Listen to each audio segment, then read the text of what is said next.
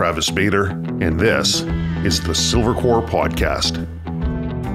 Silvercore has been providing its members with the skills and knowledge necessary to be confident and proficient in the outdoors for over 20 years, and we make it easier for people to deepen their connection to the natural world.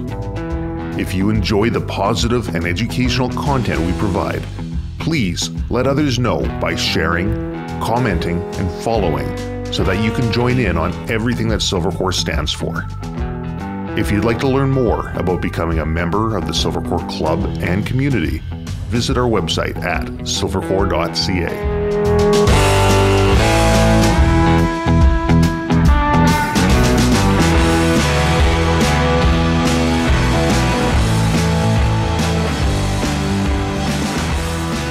Today I'm joined by the CEO of MDT, makers of fine firearms accessories and rifle chassis. Welcome to the Silvercore podcast, Maarten Van Ruitenburg. Thank you for having me. Maarten, I'm really excited to have you on the podcast. I've been watching MDT grow for a very long time now, and you guys are, it appears from your social media anyways, you're in a stage of even greater expansion. Looks like you're getting into a new building and maybe some new things coming down the pipe that we might be able to talk about. But before we go there, I kind of want to get a little bit of background for myself and for the listeners on you and kind of how you came into MDT. Yeah, absolutely. I came into MDT in 2012, late 2012. It was a kind of an interesting time. I was a supply chain manager back then in Chilliwack at a company that was bought out by a company in California, and it was a big management change, and I was out of work. I'd always been somewhat entrepreneurial, always been looking at creating my own businesses and getting involved, and somebody connected me with Laszlo Clementis. Yes, I know Laszlo. You know, a lot of people locally here will know him. He was quite active in the shooting community, especially back then. Yep. Today, he seems to be busy with having kids and stuff. But I was introduced to him, and he was already making the TAC-21 chassis, which he started designing around 2009. That's right. The MDT TAC-21. That was the very first flagship that came out, wasn't it? That's exactly right, yes. Yeah. So when I was asked to work with them, I said, now give me some time. I'll look online and see what people are saying about this and see if there's anything to it. And I looked online, and there was a lot of people just very stoked about it. I think especially on Canadian Gun Nuts, people were like, I want one. And I think he had a list of some 80 people that wanted one when he had just posted a prototype picture. I remember that. Yeah. And so that looked very exciting. And I actually started working for MDT as a contractor to see if I could do something. I went to SHOT Show, worked hard, I believe I walked away with 750 business cards at that SHOT Show, so that would have been January 2013. So what were you doing as a contractor? Sales and marketing. Okay. Yeah. And then I realized that a lot of things needed to happen at the company in order to, like, you can sell something, but when you can't ship it in time, it's not a lot of fun to sell something. Yes. So, a quick version of it was that I ended up buying half the company from Laszlo back then. And so we ran the company together, 50-50 partners for quite a number of years until 2017 when he was bought out by a private equity firm. Okay. And so that's how I got involved with MDT. So I'm not the founder, Laszlo is. Right. So I have run the company as the CEO since 2013. Okay. All the product development, all the product design, everything that happens there, it's Laszlo and today a group of 8 designers and engineers that are constantly working on new products. Well, I've always known Laszlo as a very talented machinist and somebody who's got lots of ideas. And I remember around 2002, 2003, I think it was, he was going by the name of Rooster 33 on Canadian Gun Nuts, and he's selling M14 cheek pieces and muzzle brakes. And I remember I had moved out into a rental place at that time with my wife, and the place was just an absolute dump, just a terrible place, but it had a big backyard and it had a shop. And so there was a shop that I was interested in because at the time it was not Silvercore training. I did the training, but I had Silvercore Gunworks, and Laszlo would come by with different muzzle brakes or little screws that he's making up, and I'd be parkerizing them for him. But I remember watching as the whole chassis thing started coming to fruition. And I also remember watching a lot of people in the gun community kind of sit down and back and trying to take credit for giving the idea to Laszlo for doing this. Whether that's true or not, he was the guy who really pushed it forward. Yeah, that's right. He's the guy that made it happen. And the reason it was called TAC-21 is because it was 21 versions on paper before it became an actual product. See, I didn't know that. It's kind of like WD-40. Now we got TAC-21. Interesting. Yeah. So the whole chassis idea, for some of the listeners, they're going to know exactly what we're talking about. But can you describe the concept behind the chassis? And, side question, I'm wondering, how long have chassis really been around for? Yeah, so I mean, the original chassis would have come from Accuracy International. Right. Laszlo, actually, when he started working on a chassis, he wanted to buy one, but he couldn't afford one. And that's when he started looking at making something, since he is a machinist by trade. Right. And he wanted to design something that was more ergonomic and natural to somebody that came maybe out of the military and was used to like an AR platform. So he wanted to do the pistol grip, and he wanted to use AR buttstocks. That was a very important part for him. Right. And we, that made it a modular system where you could swap grips out and buttstocks. And we still pride ourselves today on the majority of our products being very modular and build it and swap it exactly to how you would want it. Right. So I guess I remember, so Accuracy International, they started their AICS, Accuracy International Chassis System, and they would glue their receiver right into the chassis. And they say this makes a superior, stronger product. I think that's been tested and debated. I believe they still glue it, don't they? I don't know what they still do, but it's an interesting question, and we deal with that a lot. If people should be bedding and gluing and all that kind of stuff. I still have a rifle at home in a TAC-21, one of the originals. So Laszlo had gotten two identical receivers, identical barrels, shooting with them, make sure that they had very closely to the same results when shooting them, and he put them in the exact same chassis, one glued and one not glued. And so both those rifles still exist today. Okay. And we have never been able to notice a difference in performance between the two. And that makes sense because the way that all our chassis are designed is the round action always sits in a V block. Right. You do have to pay attention to look where the V is in the block, but it has nowhere to go when it's screwed in properly. Right. And since it cannot move, glued or not, there should not be any difference in performance.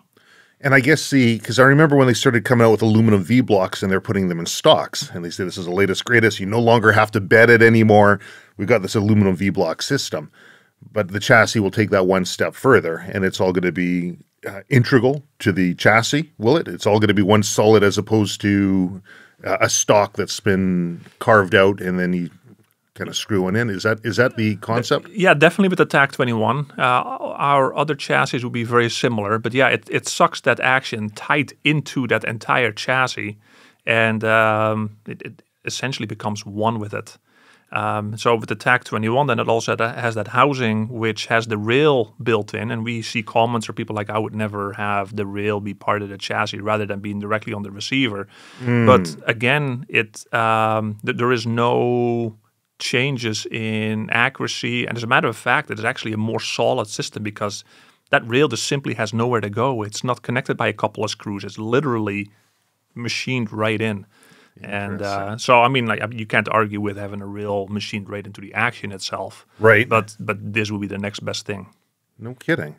So, okay, so you came in and said, did you have a background in firearms before this? I did not have a background in firearms before this, no. When I got involved, I had never shot a center fire before. I had shot some other stuff before. And so I had to learn rapidly. Well, I see your name on a lot of different lists, competitive lists, PRS-style matches. You're the CEO of a company, and you want to be out there shooting on a regular basis? Yeah, so I do. Okay. I don't... I mean, I can't pretend that I have all the answers because how could I? I wasn't even shooting, 10 years ago. Right. So what's the best way for us? And this is not just me. This is we encourage everybody else at the company to do the same. How could we say we're going to come up with all these great products if we're not out there shooting? So all our employees get a monthly ammo allowance. Right. We do things. We pay for their match fees. We want to make sure that everybody goes out and shoot. So it does so many things. Well, going out to shoot, you can see what the pain points are. You come up with new products, but you also talk to the community. And it's the same thing for me personally. I like to be out there talking to our customers, potential customers, competitors, whatever. I have good relationships with a lot of our competitors. And I want to better myself at the same time. I want to learn. When I just started shooting some of the matches, it was... I just wanted to, just be there. And then I was like, okay, I want to come in at least top half. And then I started shooting some matches. I would come in top 5, a couple, and I was like, I got to do more. So I spent quite a bit of time really figuring out what I got to do. I spent a fair amount of time with Ryan Stacy, who I believe is a phenomenal teacher. And he helped me a lot with the mental game. Raul Verzosa, he's still closely connected to MDT. He's helped me a ton. We actually shot a video of one of the matches that I shot last year and some of the training that went into it ahead of time. But I just love doing it, and I love to go out different places. So I've shot matches locally here. I've shot one of the Guardian matches in Ireland. I've shot some in the US. I would have already shot some matches in Australia and South Africa, but then COVID hit. Right. And, that kind of cut that down, but that's still in the plans. I don't have an objective to be coming in first, because the amount of time that I would have to dedicate to that would probably or maybe hurt the business. Right. But I love doing it. I love being there. And I think that all of us should always work on bettering ourselves. I 100% agree. It's funny. I was out in the foreshore doing some hunting last night, and I thought, while I'm doing a little bit of research for this podcast, maybe I'll reach out to Laszlo and I'll reach out to Ryan. I'll see what kind of dirt I can get on you and what kind of information they can provide. No dirt. They have no dirt on you. Either that or they keep it pretty to themselves. Ryan was talking about your mental management in the PRS style shooting that you're doing and how far you've come with that, which is pretty inspirational for somebody who's building a business such as yours and expanding the business to still be able to have the time to, I think they call it the hook, where you're taking care of all the stuff at the top, but you're still able to hook down and use all the products at the end user level, which is pretty cool. Yeah, it is cool. Yeah, I'm glad I didn't have any dirt on on me, but personally, but as a company as well, we try to be extremely transparent in everything that we do, and we screw up from time to time, and we try to be as open as we possibly can. So there really shouldn't be dirt out there. No, there wasn't. There wasn't anything. And the other thing that's really cool is how you can, a lot of times when people get into business together, that's a very stressful situation. And those stresses can introduce animosity between partners. And I'm not picking up on any of that. In fact, it's quite the opposite. It looks like you've been able to grow the company and build MDT to where it is now with the help of what Laszlo had built in the past. And you guys are still quite close, which is very, very inspirational. Yeah, I appreciate that. Thank you. And again, it comes with the transparency, right? So I'm clear with what I want to do and where I want to go. And if I don't do things with hidden motions, I think that the animosity that should almost get rid of it. So, I can't say that there haven't been, moments where, like any partnership that things are kind of, you disagree on things and all that. But sure. Yeah, no, we still get along great. Laszlo and I still have lunch together from time to time. Not anymore because, something is keeping us out of restaurants. But that's something. Yeah. That's something that's probably helping with sales. I would think. Has COVID positively affected the sales? Yeah, absolutely. In 2020, our sales increased by a significant amount, and then this past year again. We don't really know what part of it is just simply, our brand growing and our new product creation, and so how much of it really is COVID related. With the exception, if we look at a couple of spikes that we saw, especially in 2020, those were at the exact same dates that people were receiving stimulus checks. So we do know there is at least some.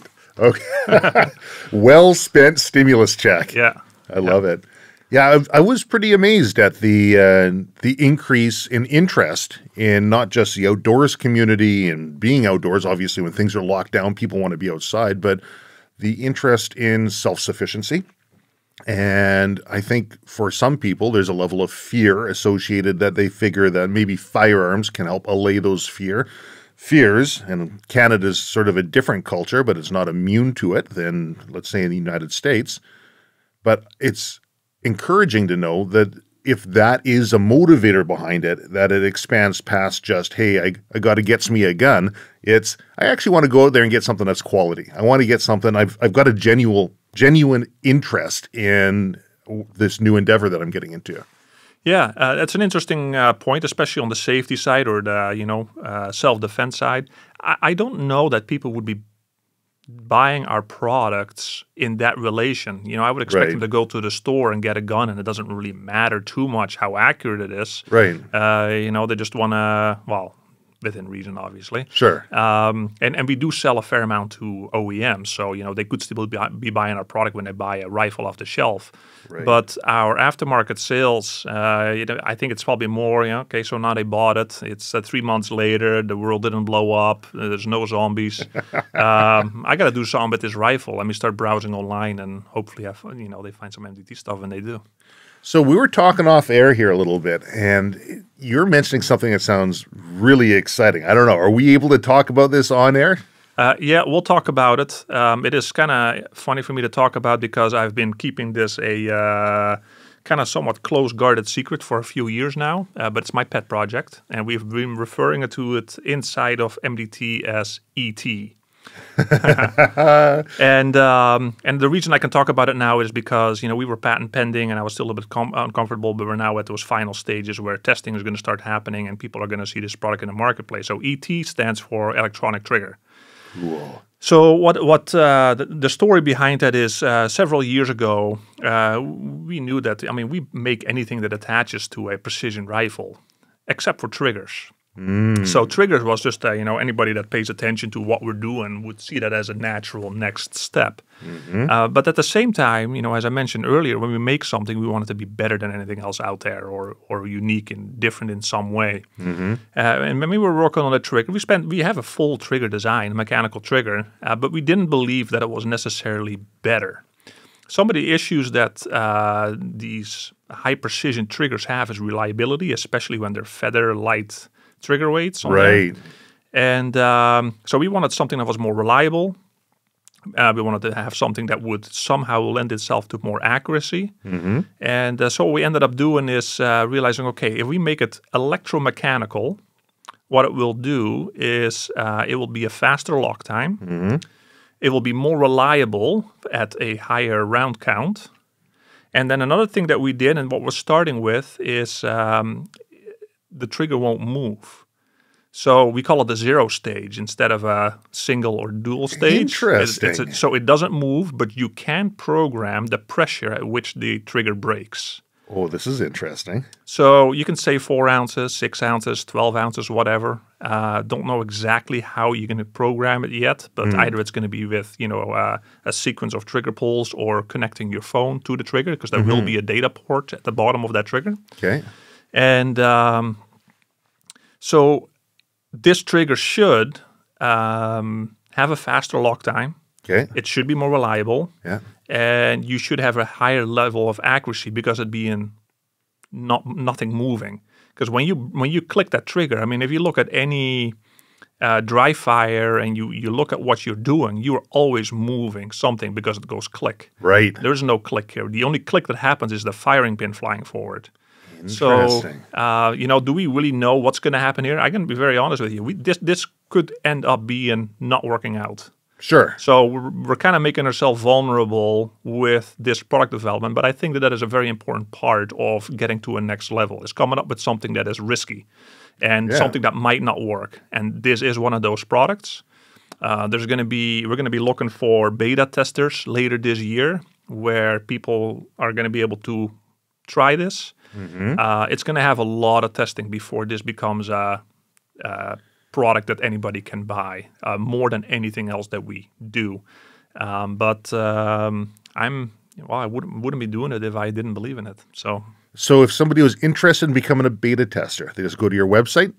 Or do you already have a cadre of people sort of in mind? Well, we do have, we'll be testing ourselves, of course, heavily first. Then we do have a group of sponsored shooters and brand ambassadors that are very close to MDT that already have known about this for a while, that it's coming. And they would be next on testing this. And that's in hunting environments, that's in competition environments. And then after that, we would probably open it up to more people. And by that time, we'll probably have a way for people to sign up for it. But this is not something that somebody's going to have their hands on in the next couple of months. Right. This is something that is going to be tested extremely thoroughly before it's going to be out there. Yeah, I find if you really want to break something, give it to the general public to test. Yes. Right? Yeah. The people who know about firearms and are used to firearms will know the happy path, the proper way to take the product and use it. Yeah, for sure. Yeah, and we see that, 10 years ago, we would make something and there would be a quality issue with it and somebody would call in and say, okay, we'll fix it. Today, we mess something up and there's 1,000 people out there with that issue and it's a logistical nightmare. So it just makes us having to really push hard on. Not that we wouldn't anyways, but it is vital that what we make is extremely high quality. Well, you used a term, legendarism. Yes. Am I saying it right? Yeah, you're saying it right. Yeah. For many years we used the term "shoot better." That was our, we tried to trademark that, but then there was a trademark issue with it, so we no longer use it. But we always want to have something to basically believe in, rally around. Like when we make a product, why do you make this product? And we always would ask ourselves the question, does it make our customer shoot better? And we actually still ask that question internally. But there's another level to it because we don't want it to just be about the product. We want to be legendary in any way, shape, and form, not just in the firearms world, just as a company. So we push on being legendary with the products that we make, how we deal with our customers. Our customers, when they contact us, they get a 2-hour response time, which a lot of companies struggle with doing. That's crazy. We try to be legendary with how we deal with our employees, and that's why we do things. It's one of the reasons we also do the ammo program with them. Last year, all our employees were gifted a precision rifle. There's just, and not just those things, but just, the flexibility at which they can work by us. The way we deal with our suppliers, the way we deal with just everybody. Well, having shot some of your matches, some MDT matches that are put on there, I can attest that your staff genuinely are happy. Your company culture is quite good. You've got a very good group of people working with you, which is not exactly easy in today's climate when it's very difficult, it seems, to find passionate, quality people to be either employees or co-workers. How do you find these people, and then how do you retain them? Yeah, we put a lot of effort into hiring. We interview a fair amount of people that never get hired. So somebody could have all the qualifications in the world, all the education in the world, and be the smartest guy in the room. That doesn't necessarily mean that person fits our culture. So we put people through tests, personality tests, lots of different things, and we look if somebody fits our culture. If we don't believe that person fits our culture, we've made some very difficult decisions where we knew somebody had wicked skills and we won't hire that person. Whereas we could go and find somebody that may need some work on the skills and all that, but they fit the culture well, we'll hire that person and we'll help them with the training or whatever we need to do. So our hiring process is very robust and it becomes, as the years go by, we become better and better at it. And when people are working at MDT, we want to make sure that they feel very free. So, years ago, we would, if we had to let somebody go, people would feel on edge. And, I didn't like that feeling for people. So we implemented something where literally our managers cannot fire anybody unless that person has been written up 3 times. And those write-ups can only happen once a month. So basically nobody has to worry that, am I going to get fired tomorrow? it cannot happen. So like all those things, they're all little things, but together I do believe it makes a great culture at MDT. I think that's actually pretty huge. I've heard some people say that companies spend so much time worrying about hiring when they should actually be spending more time worrying about firing or how they fire somebody. Because, so often, doesn't matter what it is, whether it's a relationship that people are in or working with somebody is a working relationship. Whatever the relationship is, there's going to be a feeling of rejection and upset and hard feelings when it comes time to split paths. But it doesn't necessarily have to be that way. And if you work at how you do that, like a person can come on and, like you say, smartest person in the world, but they just don't fit the company culture. Tell you what, I actually know other businesses that would love your expertise and you'd probably fit in well with their culture. Let me help you transition over there. Or, I think that is a very big part of having a transparent company and a successful one. And when people know that process, so they know it's not like they're going to walk into work tomorrow and they messed up and they're going to be gone. No, that's right. We like to think that, it's kind of, interesting to say for a 10-year-old company, but we hire employees for life. We really want them to stick around for life. So once somebody is at MDT for 3 months, we will do everything to keep that person there. And if it does become apparent that it's not the right person for the job, we try to put them in a different position first. And if that doesn't work, we'll help that person find something else. But it won't be a blind side ever. It will always be from a light of we want to make sure that that person is set up for success no matter what they're going to do. That's awesome. So I guess you have a very personal investment yourself with everybody that you're working with there. Yeah. It is. It's very important for me to just have a really great workplace. I don't want to. I'm generally a very blunt person. I just kind of say what I think. You're Dutch. Yeah. I'm Canadian, but yes, I am.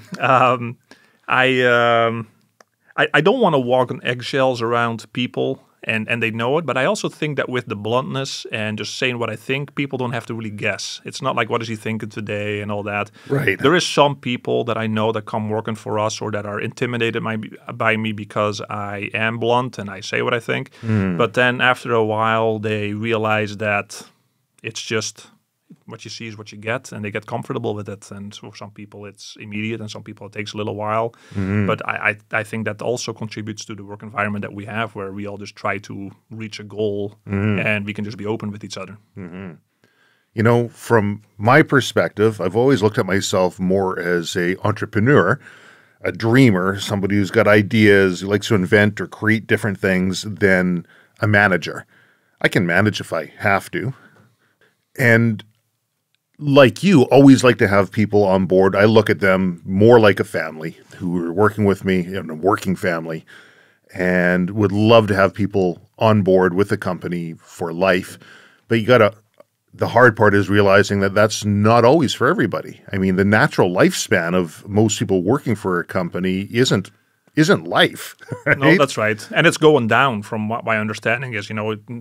30 years ago, people would work somewhere for, 30, 40 years, whereas today people are like, you should change every 5 years or something like that. Right. And I just don't want it to be like that. I also think that our environment is challenging enough that people don't get bored, which is a big part of it. So you don't come in, 10 years later and it's all the same old. That's never the case at MDT. There's always something new going on. We rapidly change and adapt, and we create new brands and new products and all of that. We got to keep challenging each other, keep challenging ourselves, and that's part of the equation as well, I believe. Well, one thing I think is really valuable is you can build a quality product, which is great. It can work very well in and of itself. But if the end user doesn't know how to use it properly, they're not going to reap the benefits out of that. So you guys have invested a fair bit of time and energy and money into your social media and your media accounts in training and showing people and testing things out and showing transparently how these things are used. And then, the third part of all of that, I think, is when we're talking about mental marksmanship earlier, the Nike effect. People can wear a pair of runners and they have another pair of runners that they got a little Nike symbol on them, and they can all of a sudden run faster and jump higher because they believe in what it is that they're actually wearing. And I think you're kind of hitting it from all aspects. You're creating something quality. You're showing people how to use it in a proper way. And through the legendarism, right? Through the media, through the presentation and how you deal with your clients and customers, you're creating that mental aspect to it where people know they've got something that's going to perform well. Yeah, definitely. When I mean the brand, that's kind of everything, right, to us. Right. So when people see something with MDT on it, we want them to be able to trust it, of course, and they do. So that is something that we set out to do a long time ago. Where back then we used to come up with a new product and people were like, okay, I'll try it. Whereas today we can come up with something new and people are like, okay, the first day we'll sell many, right? Because people will trust in the brand. And of course that is from a business aspect that is what we want. But we do also at the same time want to make sure that we don't put profits first. I mentioned earlier, Laszlo was bought out by a private equity firm in 2017. I'm currently in the process of buying them back out. Okay. And the reason for it is we don't want to be this corporate environment where profit comes first, because it simply just flat out does not. No matter what anybody says, if you put profits first, your company's going down. Yes. I truly believe that.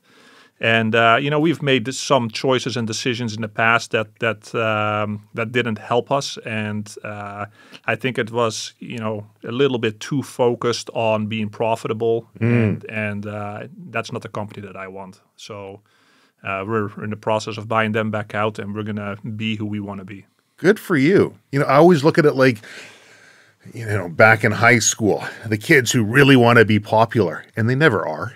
Right? The kids who are out there doing their own thing, enjoying what they like to do, people naturally gravitate towards them, and they're the popular kids. But the ones who are chasing the popularity are always going to be behind it.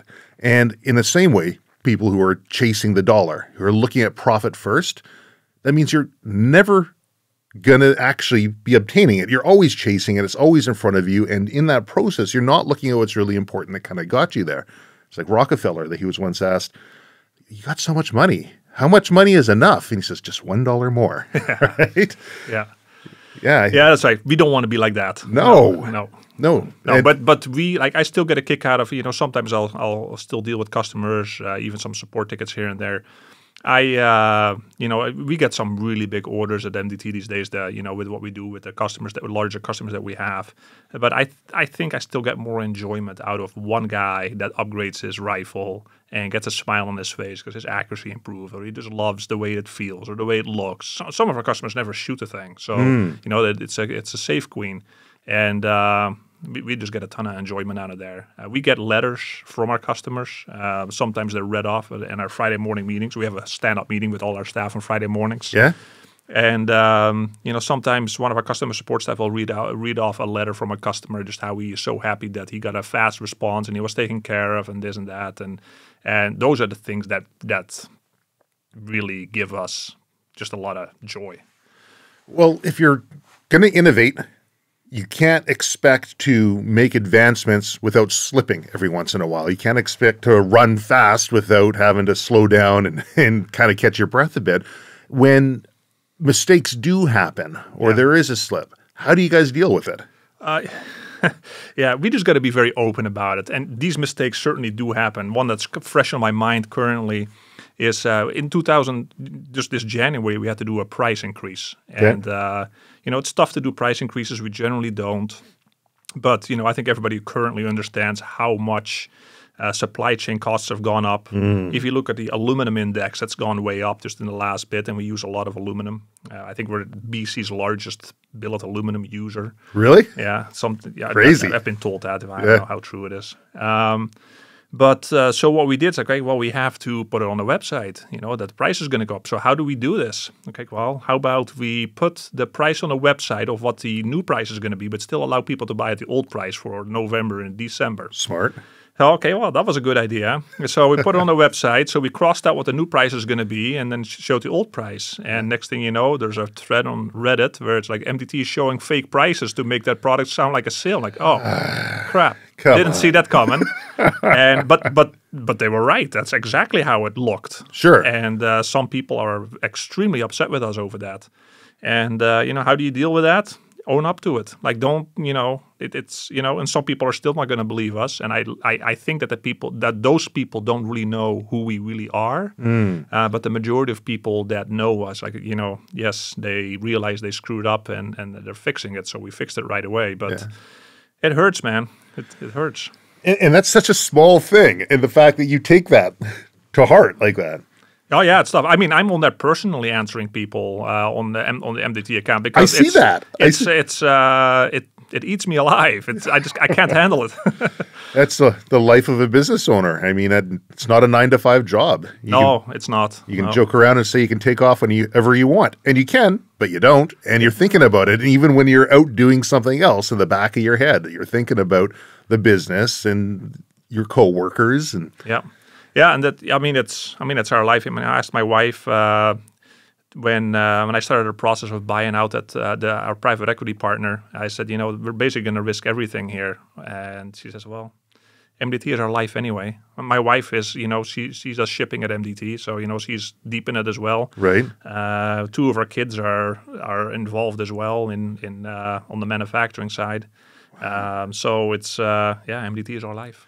From the firearms industry in general, you guys have a very smart business model. Firearms are heavily regulated. Firearms accessories aren't necessarily as regulated. They've got a lot more leeway in there. With how things are moving forward in Canada, with the restrictions that are coming in place, does that give you heartburn at night? Is that something that sits in the back of your head as a big question mark? Well, yes and no. So there is a divide there of my personal opinion and my business opinion. So from a business perspective, it does give me concern, but it gives me long-term concern because when you can take a few steps like this in the wrong direction in our freedom in this country, it is concerning and it will affect the business long-term for sure. On a personal level, I got this beautiful AR sitting in my safe. I like shooting them. I just think it's it is a big question mark in my mind. And even though MDT doesn't really make much for the world of all the rifles that were banned, I would flip this back in a heartbeat because I think this is terrible for our freedoms. I agree.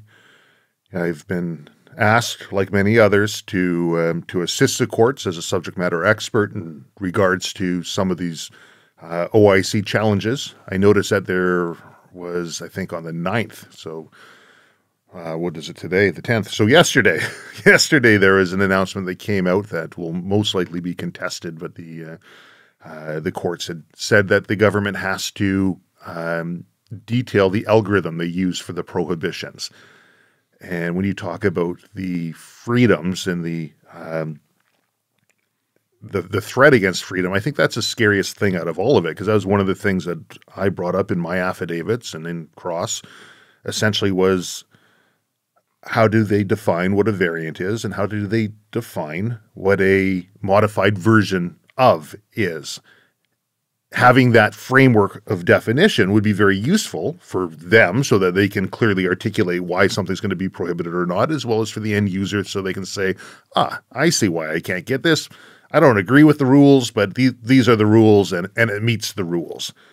The difficult part in all of that is that question mark and the reluctance, it would seem, for the federal government to want to articulate that, which leaves it open for them to expand on that. And I think from a business owner perspective, that might be one of the scariest prospects, if I were to put myself into your shoes, is what areas of expansion could these things be moved into? And like when we talk about an electronic trigger, which sounds absolutely amazing, would that be something that all of a sudden meets either provincial regulatory restrictions, because they've last year, the year before, they brought in new restrictions in BC, anyways, on electronic devices when hunting. I think basically in response to Tracking Point. You use their stuff, so for stuff like that, and then from the federal side, are they going to turn around and say, well, that can, like a paintball trigger, can be modified to fire more than one shot? Yeah. So I'm sure these are things that have gone through the back of your head. Yeah, oh yeah, these things are always playing in what we do. I think it's very important that we are very.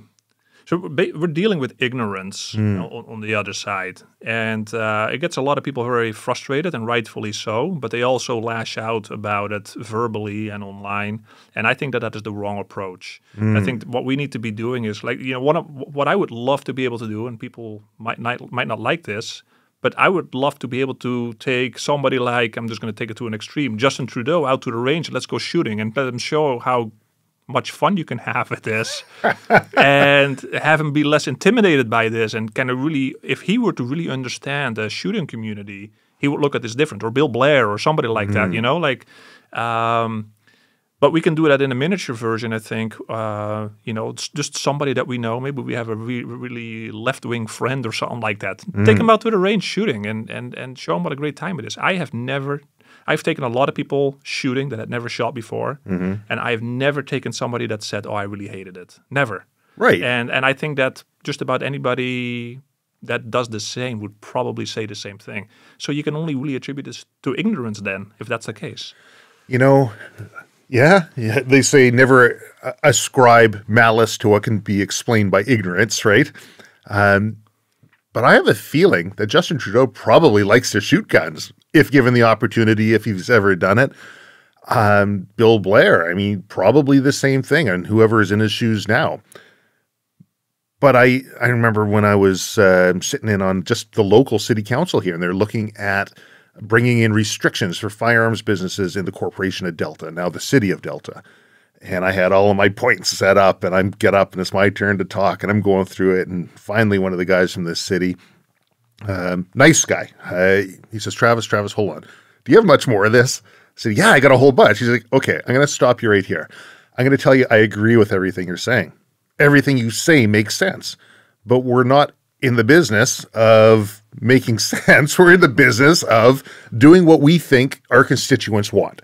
And that sort of local government level honesty, I didn't know what to say. I'm like, oh, okay, I don't know how to combat that. So from your perspective of saying, hey, I'd love to take out Justin, but what we're doing is let's take out a family member, let's take out a friend.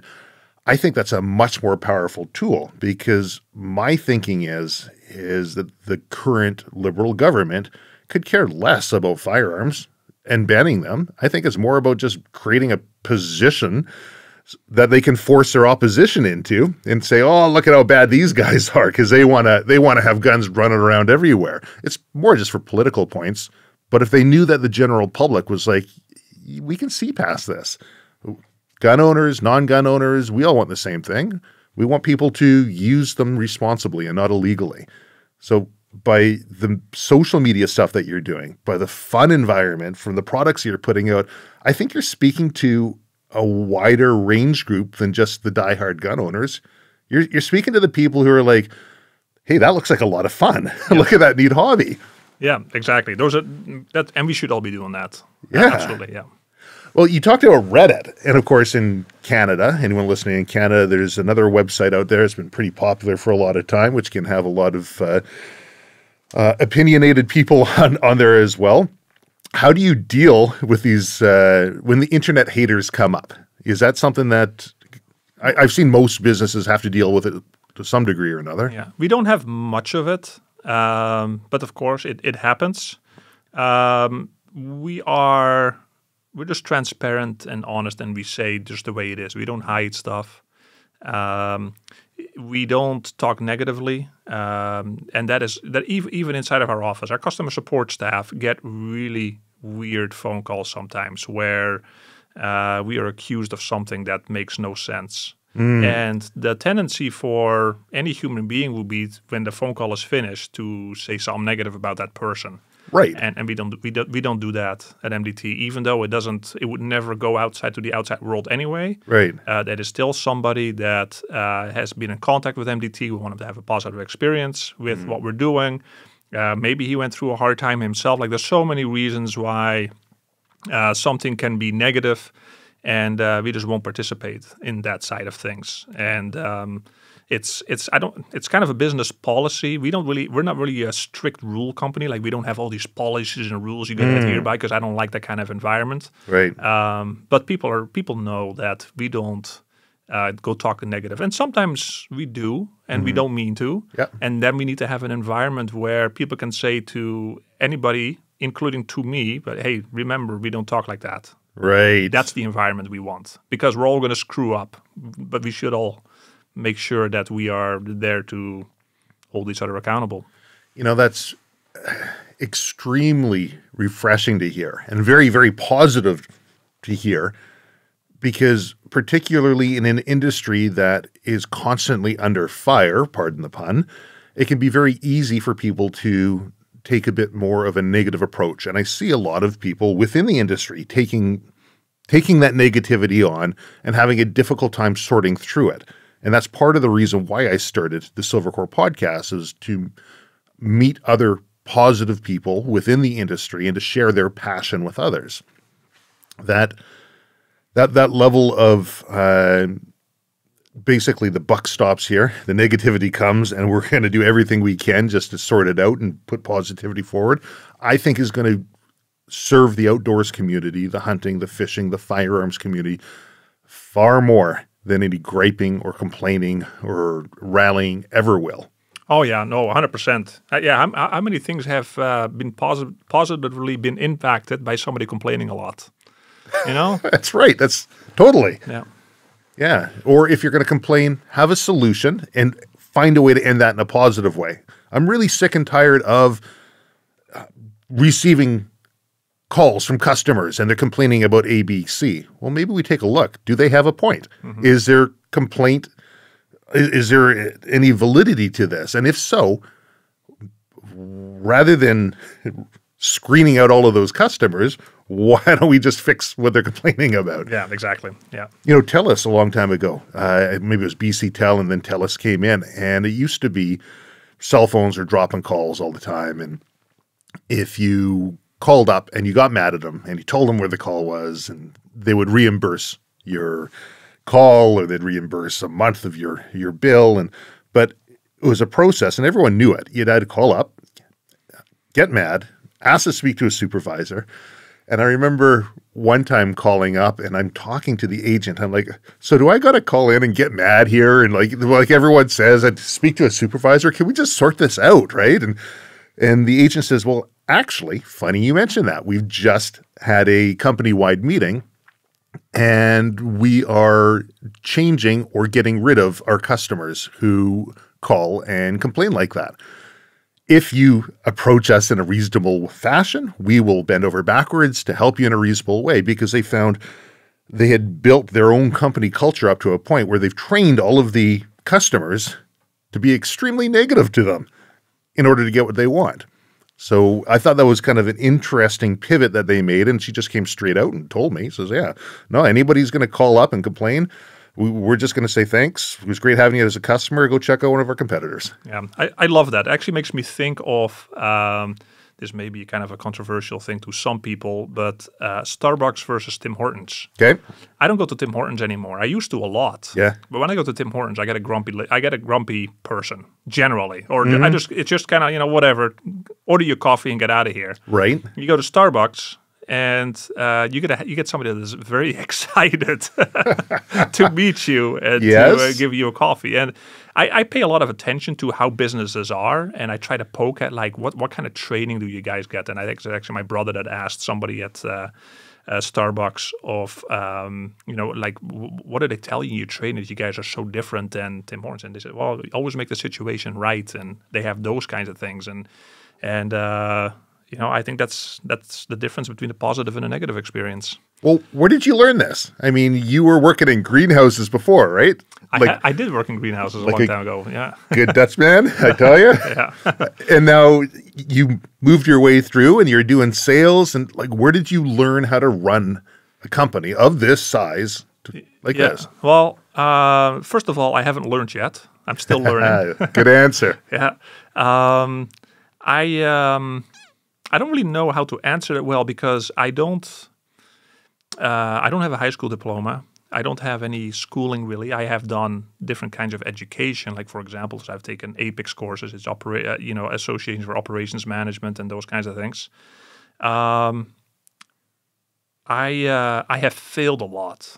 So since I was I got married at 19, so I got married young. I've always been trying different businesses. So MDT wasn't the first time I got involved with business. I have learned much more from failure than the other side. So, with the success that we have, there's a lot of painful failure. Yeah, nothing really teaches lessons like lumps, hey? Yeah, for sure. Just even an example, even at a company where I worked, they would pay their suppliers at about 90 or 120 days. And we would often deal with our account being on hold when we needed to buy something, and it would hurt production. And I never, ever wanted to be in an environment like that with my own company. So we pay weekly. We just do the entire pay run every week, and people are happy to deal with us because they know they're going to get paid. And it makes everything so much easier. And again, going back to being a legendary company, it's what we just look at everything that we do and say, how can we make this the best possible? There's a lot of trial and error in that, and there's a lot of things we don't have figured out yet, and there's a long way to go yet. But it's what makes the path of what's next so enjoyable for everybody at the company, because we all know that thing that's not working well right now is only going to be a short period of time, because we're relentless about legendarism. I love it. So what's next in the future? What do you see as the next big thing for MDT?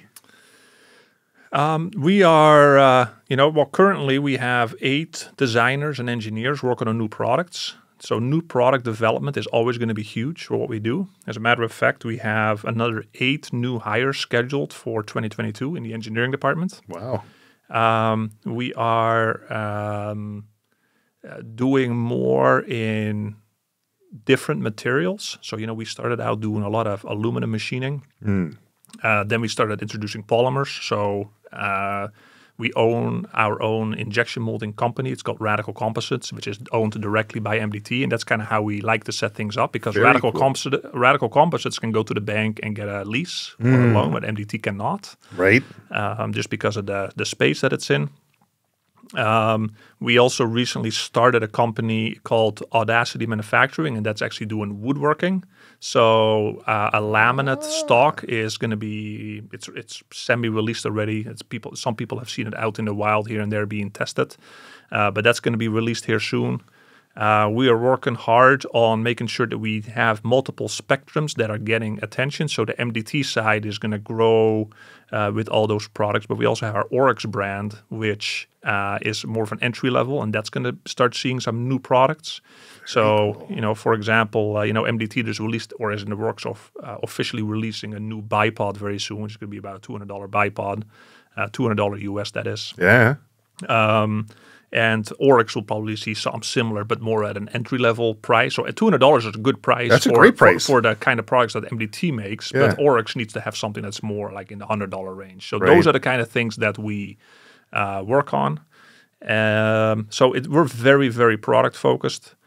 We will expand. We're working on a new building right now. So on the MDT side, where we do our distribution and our services, we're moving into a 30,000 square foot building in a couple of months. On the manufacturing side, we're working on building a 110,000 square foot building also in Chilliwack. And we will probably also be looking at expanding our U.S. operations. So right now it's just warehousing, but we're doing some manufacturing in the U.S. already, but we're looking to expand that as well. Very smart. Well, when we talked earlier, we're talking about breaking this into two sections. One where we get some background, we learn all about what MDT is about. And the second part, the second section, we get into some of more the technical aspects of how your products work and why and some of the decision-making process behind it. Before we jump into that second part, which I'm going to have available separately, is there anything else we should be talking about on this? There's probably lots. I can talk about MDT forever.